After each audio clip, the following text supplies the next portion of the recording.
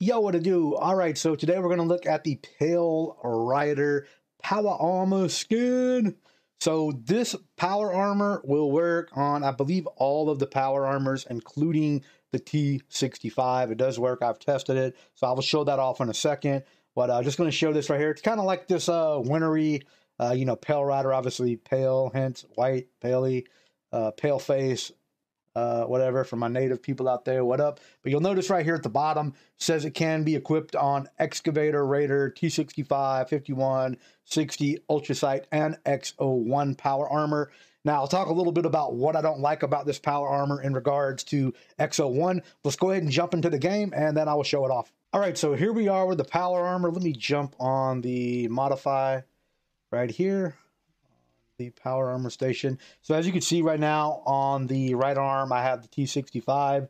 So what I want to do is I just wanted to show you that you can modify this with the Pale Rider paint right there. As you can see, it does apply to it.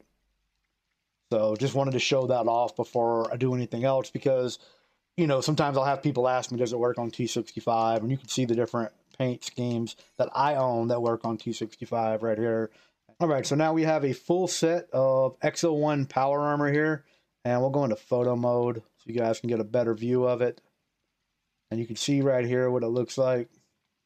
Now this is X01, and this is one of the things that I don't really like about this particular power armor is it changes the whole look of like the shoulder pads, from the arm pieces and the helmet. It looks more like a T-series power armor than it does X01. In my opinion, it just doesn't look like X01 to me. And I'll get in it and show you what it looks like with the eyes on and off, stuff like that. And then we'll go do a little demo with it over there at West Tech or something. Let's go back in here so we can get a good view of this. So we'll zoom in on the helmet right here with the eyes off. And then it's kind of like faded. Like I think the War Rider and then the Black Rider looks really good. The War Rider looks dope too. The only one I don't have is there's one other one that I'm missing. I can't remember what it is. There was 4 of them. So with the headlamp on right there, you can see he's kind of like in the middle of his head. Can't really see it because it's not dark. This just doesn't feel like X01 to me. And again, like with all these power armors or with a lot of them, the jetpack doesn't get like a skin applied to it. And as far as I know, this one didn't have like a skin pack. I knew like the Red Rocket Ranger power armor, that one had a bundle that come with like its own jetpack. And then I believe the Free State one had its own jetpack as well, which I actually own that one. And then I own the Red Rocket on my other account. So we'll jump into third person. That's dope, the red on the gun.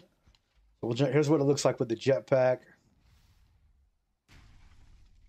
I don't know, it kind of looks dope to me. I like it. Well, that was a 3-star legendary, wasn't it?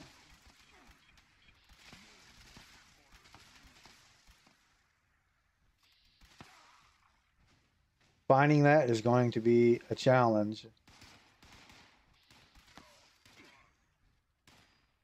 Oh, there it goes. But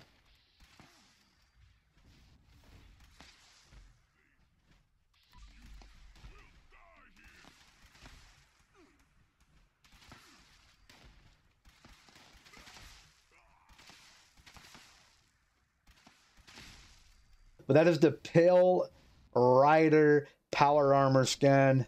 You can find it in the Atomic Shop. If you want to save a little money on atoms and you're on console, check the first link to Amazon. Sometimes you're able to buy these for a little bit cheaper on Amazon. Sometimes they're like $1 or $2 off. You can really see that red lamp now, but not as cool as some of the other power armors. It would have been cooler if the eyes lit up on it, like if they did the eye shield like glowing red instead of like the lamp.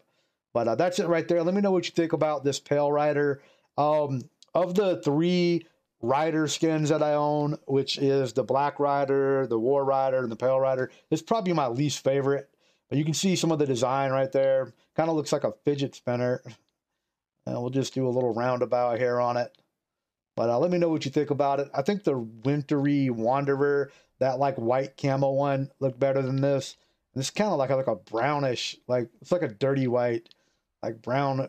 I don't know, like a rusty or something. I don't know. It's not bad. I just don't like the way it changes my X01 into like a T-Series looking helmet.